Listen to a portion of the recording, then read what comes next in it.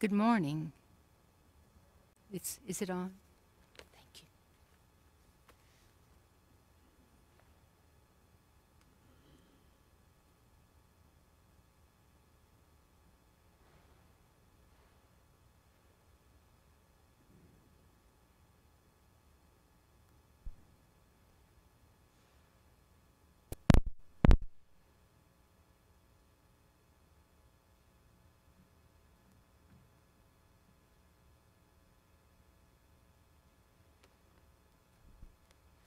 Good morning. It is Wednesday, August 5th, in the 18th week of Ordinary Time. This morning, we are memorializing the dedication of the Basilica of St. Mary Major. First raised at the order of Pope Liberius in the mid-4th century, the Liberian Basilica was rebuilt by Pope Sixtus III shortly after the Council of Ephesus affirmed Mary's title as Mother of God in 431. Rededicated at that time to the Mother of God, St. Mary Major is the largest church in the world honoring God through Mary. Standing atop one of Rome's 7 hills, the Esquiline, it has survived many restorations without losing its character as an early Roman basilica. Its interior retains 3 naves divided by colonnades in the style of Constantine's era. 5th century mosaics on its walls testify to its antiquity. St. Mary Major is one of the 4 Roman basilicas known as patriarchal cathedrals in memory of the first centers of the Church. St. John Lateran represents Rome, the See of Peter. St. Paul outside the walls, the See of Alexandria, allegedly the see presided over by Mark. St. Peter, the See of Constantinople, and St. Mary, the See of Antioch, where Mary is supposed to have spent most of her life. One legend, unreported before the year 1000, gives another name to this feast, Our Lady of the Snows. According to that story, a wealthy Roman couple pledged their fortune to the Mother of God. In affirmation, she produced a miraculous summer snowfall and told them to build a church on the site. The legend was long celebrated by releasing a shower of white rose petals from the basilica's dome every August 5th.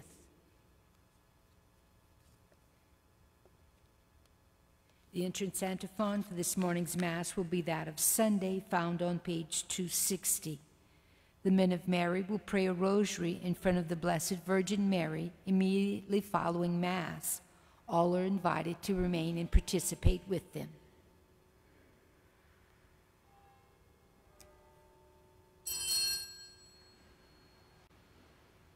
O God, come to my assistance. O Lord, make haste to help me.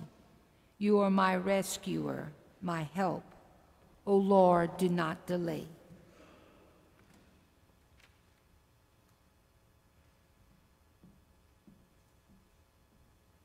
Good morning. In the name of the Father, and of the Son, and of the Holy Spirit, amen.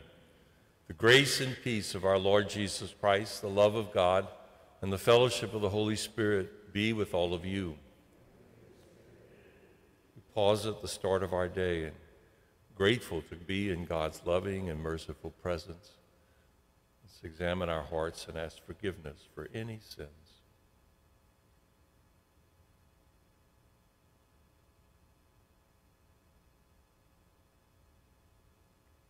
I confess to Almighty God and to you, my brothers and sisters, that I have greatly sinned in my thoughts and in my words, in what I have done and what I have failed to do. Through my fault, through my most grievous fault. Therefore, ask Blessed Mary of a Virgin, all the angels and saints, and you, my brothers and sisters, to pray for me to the Lord our God. May Almighty God have mercy on us, forgive us our sin, and bring us to life everlasting. Lord, have mercy. Christ, have mercy. Lord, have mercy. Let us pray.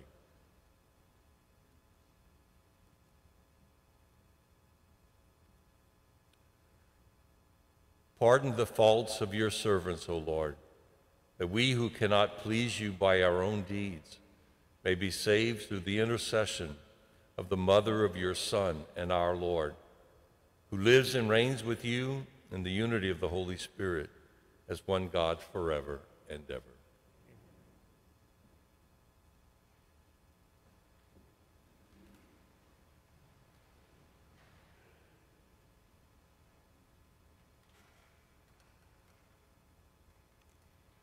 A reading from the book of the prophet Jeremiah.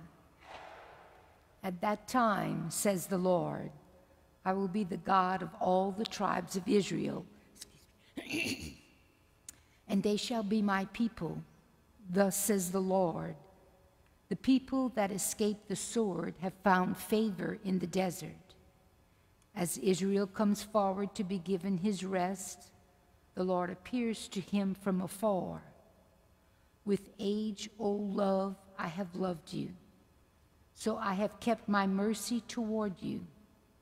Again I will restore you, and you shall be rebuilt, a virgin Israel.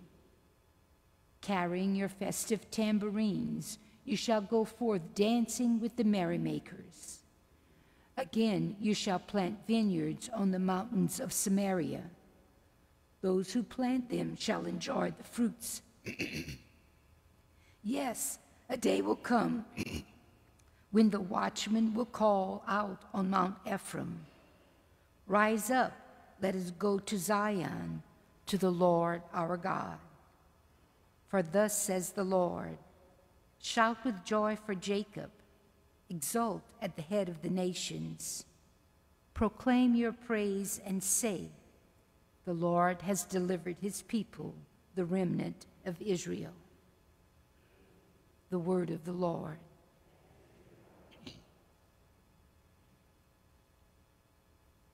The Lord will guard us as a shepherd guards his flock.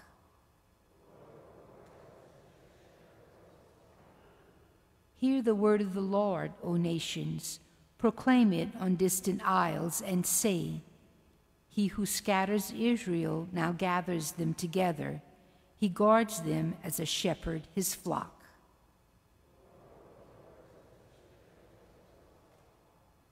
The Lord shall ransom Jacob. He shall redeem him from the hand of his conqueror. Shouting, they shall mount the heights of Zion. They shall come streaming to the Lord's blessings. Then the virgins shall make merry and dance, and young men and old as well. I will turn their mourning into joy. I will console and gladden them after their sorrows.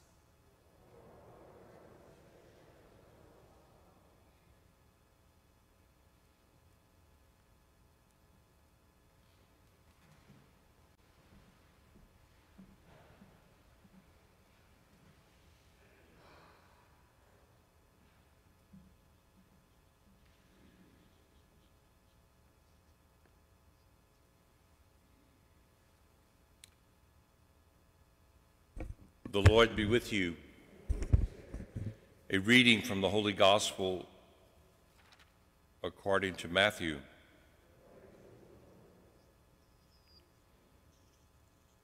At that time Jesus withdrew to the region of Tyre and Sidon, and behold, a Canaanite woman of that district came and called out, have pity on me, Lord, Son of David.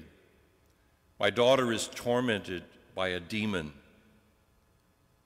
But Jesus did not say a word in answer to her. His disciples came and asked him, send her away, she keeps calling out after us. Jesus said in reply, I was sent only to the lost sheep of the house of Israel. But the woman came and did him homage, saying, "Lord, help me." Jesus said in reply, "It is not right to take the food of the children and throw it to the dogs." She said, "Please, Lord, for even the dogs eat the scraps that fall from the table of their masters." Then Jesus said to her in reply, "O woman, great is your faith. Let it be done for you as you wish." And her daughter was healed from that hour. The Gospel of the Lord.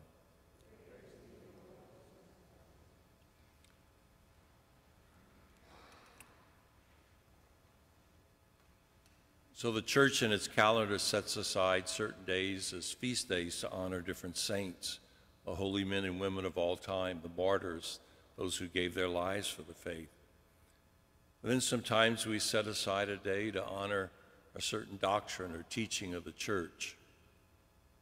One of those is coming up, the Feast of the Assumption of Mary on the 15th.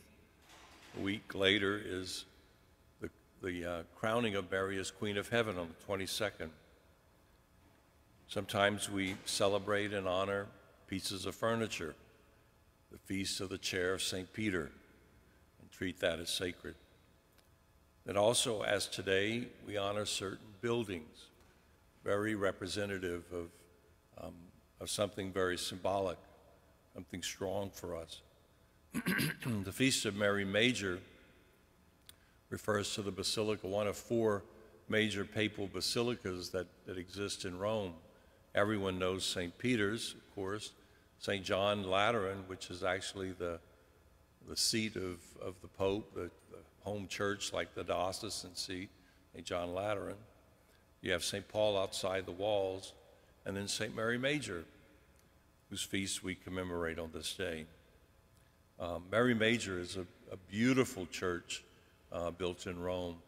If anyone's ever driven to Franklin and you go to Our Lady of the Assumption Church in Franklin, the ceiling of that church is modeled after St. Mary Major. It's a flat ceiling, but heavily decorated, gilded, in a coffered kind of style. It's a beautiful, beautiful church.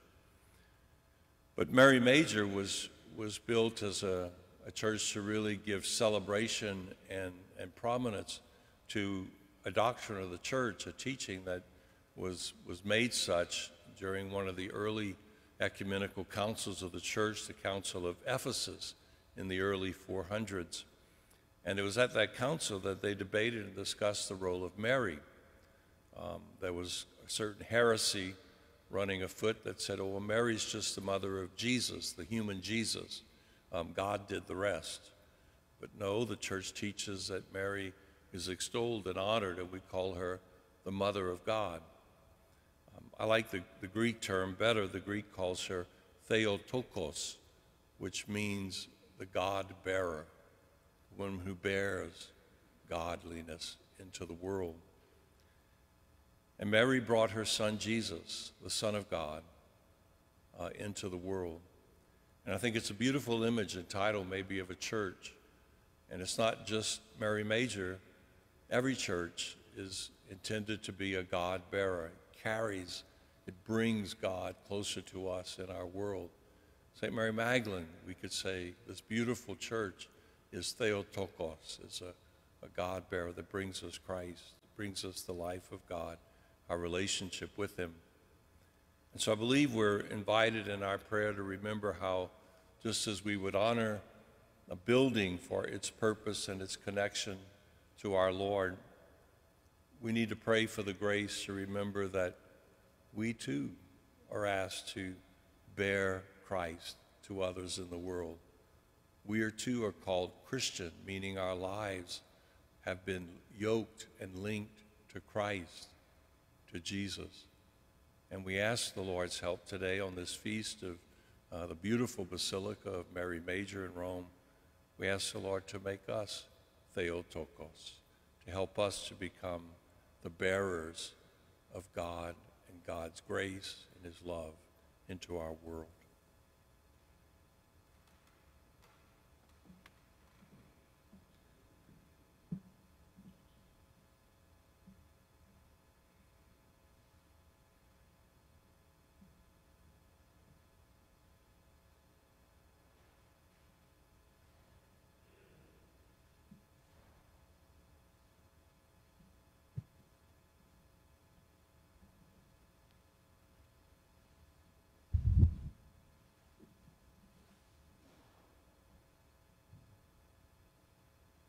Blessed are you, Lord God of all creation, for through your goodness we have this bread to offer, fruit of the earth and work of human hands.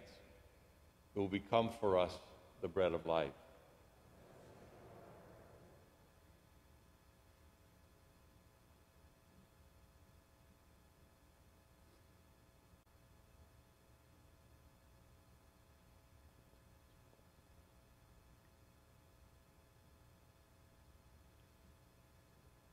And blessed are you, Lord God of all creation, for through your goodness we have this wine to offer, fruit of the vine and work of human hands. It will become our spiritual drink.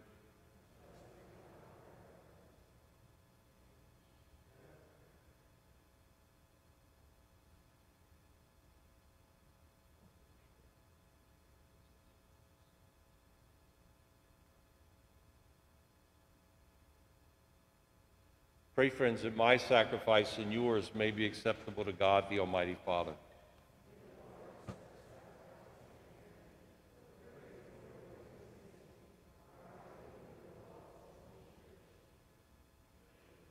Accept, we pray, O Lord, these offerings made here, and grant that by this offering those who seek your favor may receive in this sacred place the grace of the sacraments and an answer to our prayers. Through Christ our Lord.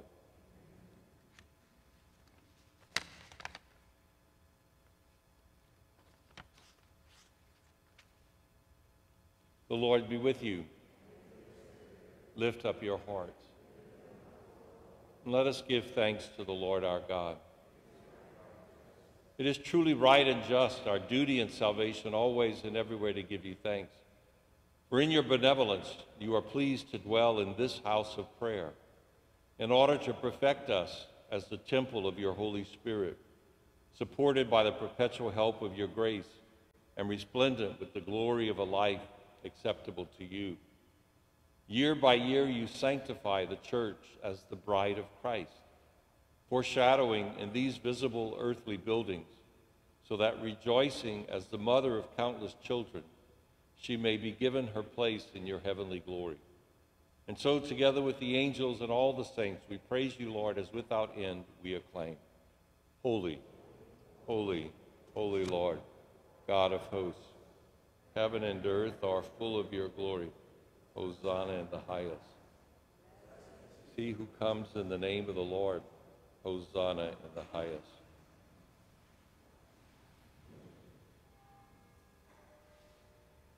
You are indeed holy, O Lord. You are the fount of all holiness. Make holy, therefore, these gifts, we pray, by sending down your Spirit upon them like the dewfall, that they may become the body and blood of our Lord Jesus Christ. At the time he was betrayed and entered willingly into his passion, Jesus took bread, and giving you thanks, he said the blessing, broke the bread, and gave it to his disciples, saying, "Take this, all of you, and eat of it, for this is my body, which will be given up for you."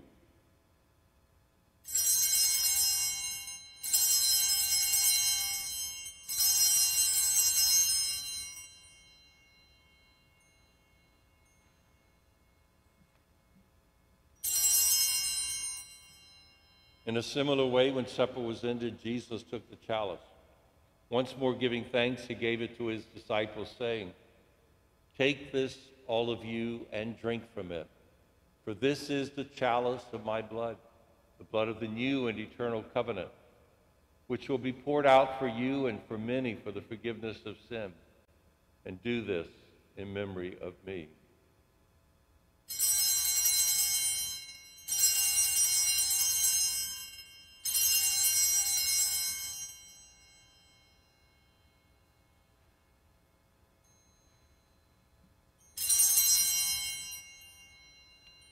The mystery of faith. We proclaim your death, O Lord, and profess your resurrection until you come again. Therefore, as we celebrate this memorial of Christ's death and resurrection, we offer you, Lord, the bread of life and the chalice of salvation, giving thanks that you've held us worthy to be in your presence and minister to you. Humbly we pray that, partaking of the body and blood of Christ, we may be gathered into one by the Holy Spirit.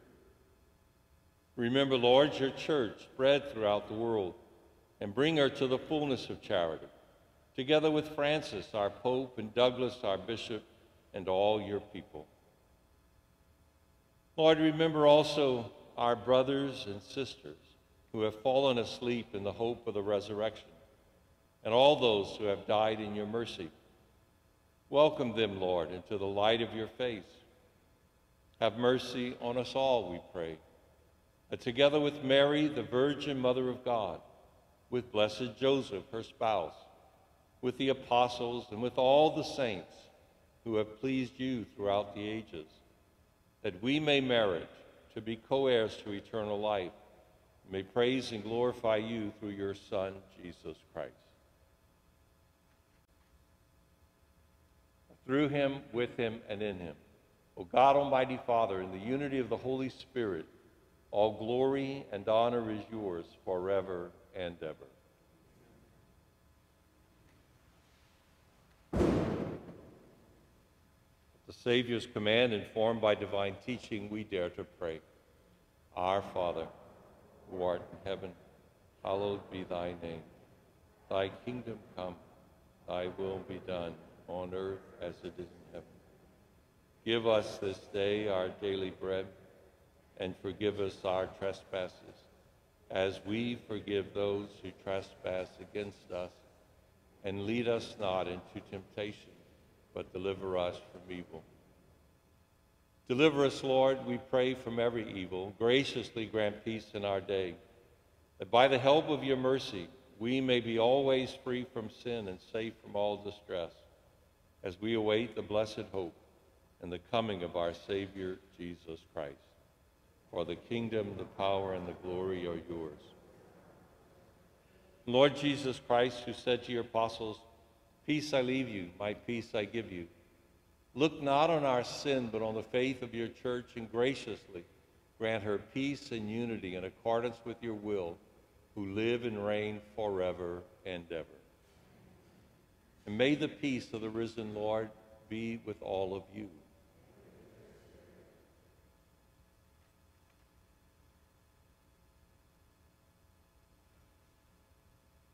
Lamb of God.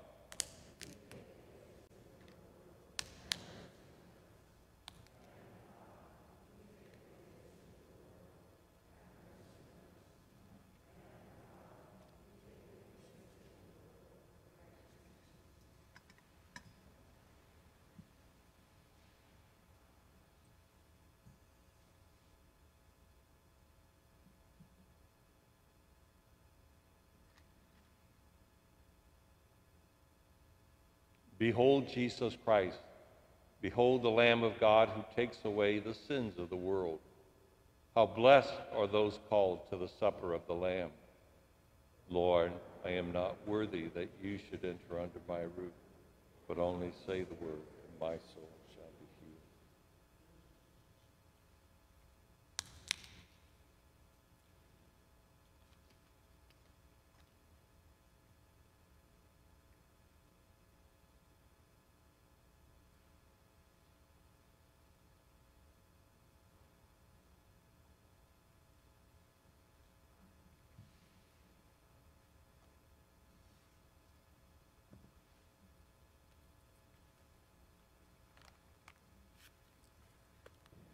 I am the bread of life, says the Lord.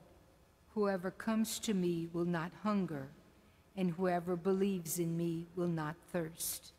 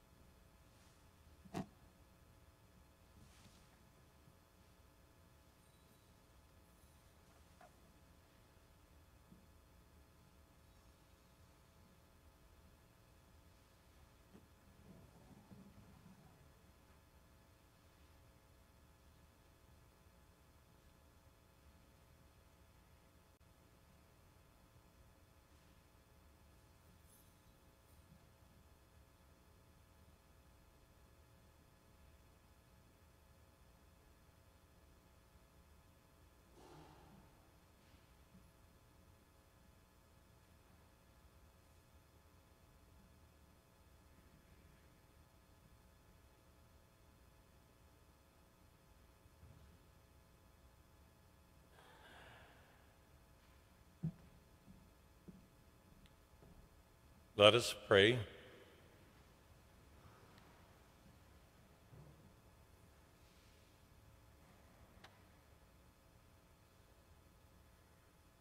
O God, who chose to foreshadow for us the heavenly Jerusalem through the sign of your church here on earth, grant, we pray, that by our partaking of this sacrament, we may be made the temple of your grace and enter the eternal dwelling place of your glory through Christ our Lord. The Lord be with you. May Almighty God bless you, the Father, the Son, and the Holy Spirit. Let us go in the peace of Christ. Have a nice day.